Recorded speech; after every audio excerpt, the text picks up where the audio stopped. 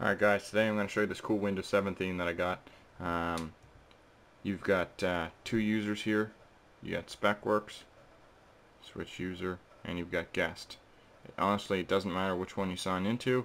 Scan your finger across and you're in. You got all working icons on here.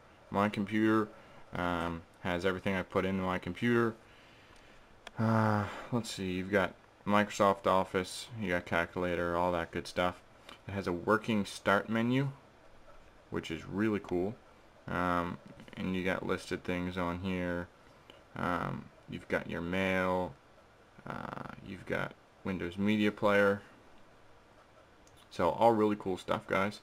And you've got camera down there at the bottom. So you press this little square down here to get back, click this folder, go into user. All these folders are all you can get in all of them. So obviously I'll just show you here my documents. Here's all the stuff that's in my documents. Wonderful. Organized, these are actual working pieces up here, so click control panel and you're into settings. So and there's this, if you want to get out of this, you just hit the X button at the top and boom, it's going. So that is really cool, guys. So if you want to get this, the first thing you're going to need to do is SSH into your iPhone. So if you don't want to do that, or you don't know how to do that, check out a video on YouTube of how to do it, and then get back to the video. So I'm going to put a link in the description of this file you need to download. So it's going to have the theme is going to be right here for it. So just Windows 7, the lock screen, and the ultimate. I'm going to show you all of what the pages need to look like. So, for example, okay, sorry guys, this isn't gonna work. Page 0. So this is what the first page is gonna look like.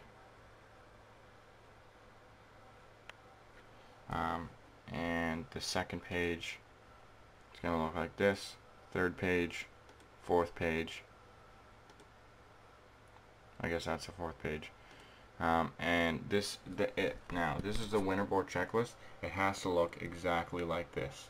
Lock screen top, ultimate bottom, no undocked icon labels, and no docked icon labels. In that order, or else it will not work. There's a list of things that need to be installed first. It'll come with instructions, as you can see right here. So basically you need to download these things right here. You should have winterboard already. You need to download iBlank, spring jumps, 5 icon dock, 5 iRows, 5 column springboard, clock hide, 60-second lock screen categories, lock screen clock hide, and you don't need to download blank null or 60-second lock screen for that matter, but you can if you want to. After you download that, simple thing, you're going to make the following folders. So pause the video and make these folders. After you've done that, you're going to open spring jumps, enable pages 0 to 4.